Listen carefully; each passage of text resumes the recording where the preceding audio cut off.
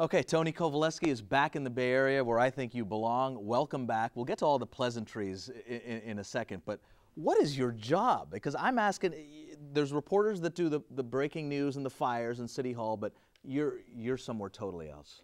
And that's all important because people expect to have that information. But I have to tell you, Raj, first, it's great to be back here.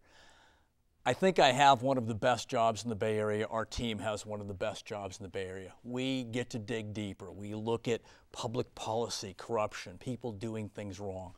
We get to ask tough questions of people in power. You know, we say things like, this city deserves better. You didn't meet the mark. How did you spend this money? Why did you spend this money? This community, San Francisco, Oakland, San Jose, it's going to be better because of the commitment of our team, of what I get to do. So, yeah, I think I've got one of the best jobs in the Bay Area. You brought up team. You do this with one producer, two producers, and how big is this team? Because I see you guys in the corner of the newsroom now, and it's a big corner. Well, you know what?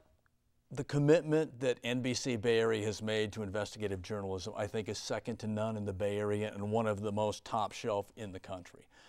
We've got more than a dozen journalists that are going to focus on holding organizations, powerful people, accountable. We dig through records, we look at databases, we follow people around when they don't think we're following. And one of the keys for us to be successful is everybody at home, the eyes and ears of everybody in the Bay Area connecting with us, calling us, sending us emails, knowing that their information can be the difference between a big story and just a simple story. So if I'm sitting at home and I say, hey, I know something's going on that shouldn't be going on, I'm going to email Tony or call Tony. Call our team, call me, email me, and we'll talk about how we can make sure, if you need to remain confidential, how that can happen. Sometimes we just need a weather vane, somebody to point us in the right direction. You've been around the block, and I mean that in a nice way. You've won a lot of national and local awards. Why did you want to come back home? Because this is where you're from. It's great to have you, but what was that special feeling, that icing on the cake that made you come back home? There's a couple